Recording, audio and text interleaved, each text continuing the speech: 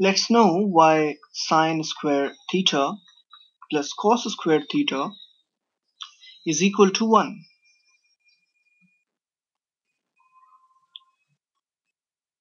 First we will draw a circle of 1 unit of radius,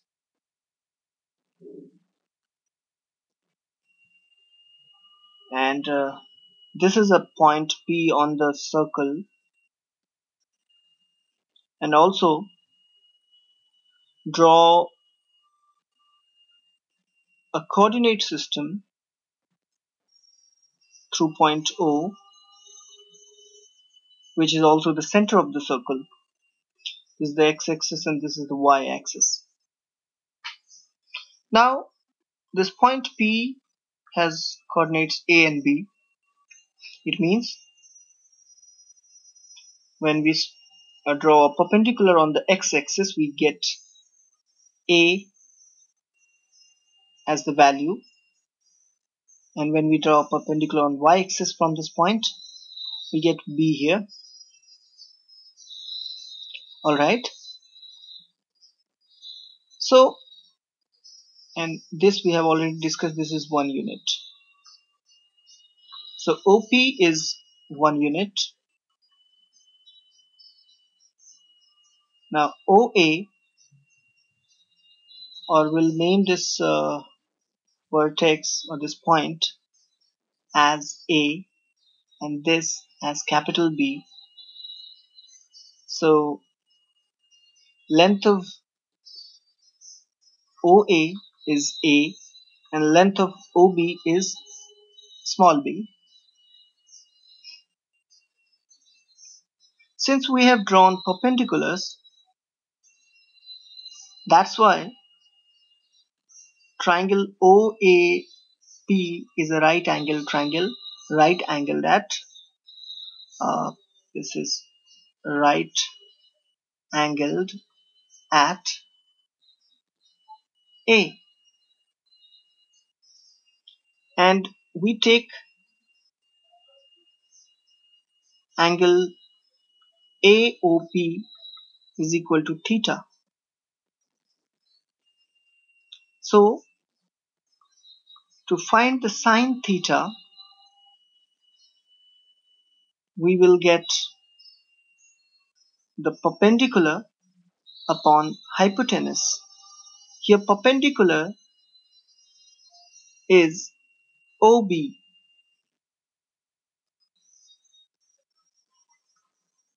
and hypotenuse is OP. This is the perpendicular, this length is the perpendicular, and OP is the hypotenuse. So OB is equal to small b and OP is equal to 1, since the radius is unity or 1 unit.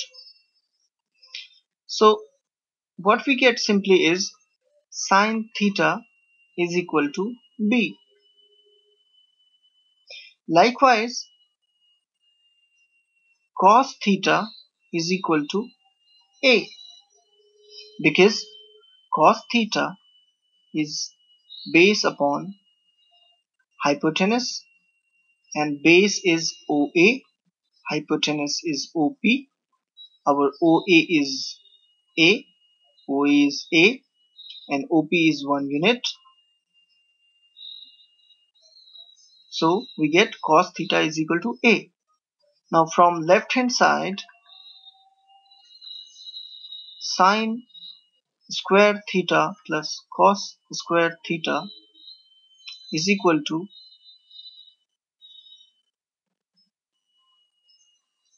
B square plus A square.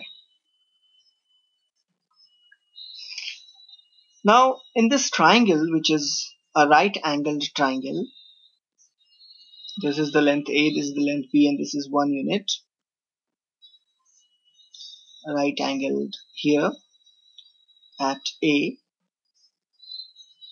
which is the point P. We can apply the Pythagoras theorem. which is perpendicular square plus base square is equal to hypotenuse square. So we have perpendicular square is b square and base is a square. We get hypotenuse square as a result, which is actually square of 1 because hypotenuse is OP, which is 1. So we get 1 as the answer. So sine square theta plus cos square theta is equal to 1.